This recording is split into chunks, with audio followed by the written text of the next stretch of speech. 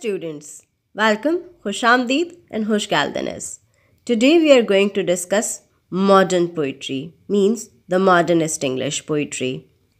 I am going to discuss with you the primary features and characteristics of modern English poetry, as well as I'll try my best to highlight the important literary figures, means specifically the important poets of the time period and their important works. So let's start our discussion. Modern age is basically started on the closing years or in the closing years of 19th century. Specifically, the time period after the time period of Queen Victoria is considered the modernist age. The representative poets of this time period are T.S. Eliot and Ezra Pound. However, there are a lot of representative and prominent poets of the time period, but the representatives of the modern poetry or the modernist poetry are T.S. Eliot and Ezra Pound. Modernist poets, in their way of writing poetry, are totally different from their predecessors, and in other words, we can say they followed a totally new direction which was different from the previous ages, like the Romantic ages and the Renaissance ages. Just like other ages, modernists have set their own paradigms of poetic conventions or poetic traditions. They are highly innovative in their writings of poetry in terms of form as well as in terms of themes. Let's talk about the form first. Modernist poets are extremely innovative in terms of their use of language and their use of devices. Well, how they are innovative, let's discuss that. They are extremely dynamic and innovative poets regarding their subject matter, means the themes of their poetry, then their treatment with their themes of poetry, then their modes of writing, and the technical, due to the technical features of their poetry, they have their own ways of using the rhyming schemes and meters. They normally they used to write in free verses. And then other important technical feature of their writing is their use of intertextuality, the feature of intertextuality in their poetry. And the next thing is they used to borrow the expressions from other languages. Yes, that is a very unique thing in the modernist poetry, that the modernist poets, they are very familiar with the taking or borrowing the expressions from other languages, like even from Greek and from Roman languages. They have taken their expressions and they have successfully used it in their poetry. And those borrowed expressions of other languages in modernist poetry, they have just highlighted the effects of the poetry. They have just, we can say, they have created a hype in communicating the themes of modernist poetry. When we talk about the modernist inspiration from their predecessor, then we have come to know that they are totally against the Romantic and Victorian poetic traditions. However, they have borrowed some technical features from their poetries, from the poetry of their predecessors, but they have used them in their own way. Do not cherish the religious values as much in their poetry, that much in their poetry. Rather, it feels, it sounds like they have lost their faith in religion and in the religious values. Then another thing, in terms of meter, they we can find that they have discarded the meters. They do not focus on the accuracy of rhyming schemes and meters in their poetry. And we can find the intermingling of varying ideas in their poetry. And that's why they used to write in free verses. And another feature that is thematic as well as technical is that they used to write in ironies and in satire. The sound of their poetry is mostly ironic and satiric. Then they excessively use metaphors in their poetries, and that's why it is said that the modernist poetry and the modernist poets, they are highly experimental in their nature. And this very experimentation of modernist is considered or is found in the form of their use of different techniques of imagism, symbolism, impressionism, and expressionism in poetry. These movements basically belong to the art and painting, but some modernist English poets have successfully utilized them in their poetry, and they have just beautified the effects of these movements while they have just used them in poetry. So we that's why we can find images, symbolist, impressionist poets in English poetry, particularly in the modernist English poetry, because these are all the modernist movements, and these movements are the blessings of avant-garde movement.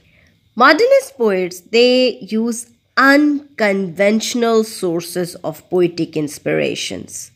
They have multiple themes in one poem, and they have no single meaning at all. Rather, normally they leave the understanding of meanings on the reader. Let's talk about the thematic properties of modernist English poetry. So, modernist English poetry is mostly intellectual and sophisticated due to the writings of some intellectual poets like T.S. Eliot and W.B. Yeats. In the terms of themes, we can find some particular themes that are specific to the modernist English poetry, and these themes are first of all, the theme of alienation. In modernist poetry, we find the poets writing on the alienation or the alienatory effects of the lives of modern man, or in the lives of modern man. So, alienation is the prominent theme of modernist poetry. The second thing is fragmentation. Modern poems often sound like a series of broken images and expressions. So, this fragmentation is the second important thematic feature as well as a technical feature of modernist poetry. It is written from mind more than heart. Because in modernist poetry or in modern poetry, we can find modernist poets' writings on the topics which are normally considered taboos. Like they used to write on the topics of drug, prostitution, crime, and in short, we can say that they write on the ugliness and the beauty of life in parallel. The next thing is that they are extremely pessimistic due to the decay of values, due to the hypocrisy of the society, and secondly, all these things, the alienation, fragmentation, and pessimism, are the results of world wars that are depicted in the poetry as well as the whole lot of the modernist literature. So these things, alienation, fragmentation, and pessimism, are not specific to the modernist poetry, but we can find these themes in the whole lot of modernist literature, including poetry. Somehow, the echo of the modernist poetry is cosmopolitan, because the issues which are addressed by modernist poetry, they are not only the issues of the English society of the time, rather they used to write on the issues which were the issues of whole humanity. Like if we talk about the world wars did not only affect the European countries, but they had a drastic effect on the whole world. So that's why we can say that the themes of modernist poetry and modernist literature, they are quite universal, or they can be at least cosmopolitan. They have a cosmopolitan echo in their poetry, in their whole literature. Then a lot of modernist poets, they used to write on the political problems of the time. Another thing is, most of the poets, they used to write on psychological themes, because these are the blessings of perhaps the Marxist criticism and the psychoanalytic sides, that the modernist poets are also inspired of the themes of politics and psychology. Some of the poets, they particularly used to write with their subconsciousness, with their subconscious conscious. Most of the intellectual poets like T.S. Eliot, W.B. Yeats, Ezra Pound, they are also interested in Greek myths and Greek mythology, and in their poetry we can find the vivid use of Greek characters or mythological characters. Like in T.S. Eliot's Wasteland, the narrator is Tiresias, who is basically a Greek character or a Tiresias is actually the narrator of the Greek myth of the Oedipus. So he is also the narrator of the Wasteland. In W.B. Yeats' poetry, we can also find the use of Greek myths and the characters of Greek mythology, like Leda and Swan. It is the poem again that is written on the seduction of a girl by Zeus. Zeus, who is actually the Greek god of sun. So, modernists have used these features of Greek mythology, but they have their own way to use it. They did not use them with their conventional perspectives, like with the perspectives of myths particularly. Rather, they have use them in their own way, in a very unique and innovative way. Like in Wasteland, Tiresias is actually narrating the poem, because he is used, the very character of Tiresias, the narrator, is used actually to show the upheaval of the situations since the centuries and ages of humanity. So he is used to show that the decaying values of humanity since the ages.